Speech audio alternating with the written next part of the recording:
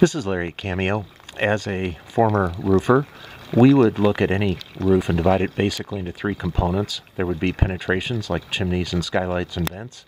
There would be valleys like we're looking at here. Anything that wasn't a valley or a penetration was referred to as the field. Generally, roof leaks happen number one around penetrations, number two in the valleys, and number three in the field.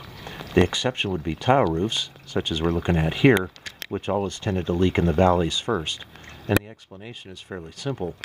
You can't take tile and weave it together or install it in such a way as to make a water shedding assembly. So you have to use a W metal, which you can see the lower edge of just above the lip of the gutter. And it's just like a big, wide, flattened out W. But the problem comes when that valley becomes clogged with debris, which this one is. I'm going to get a little closer so you can see.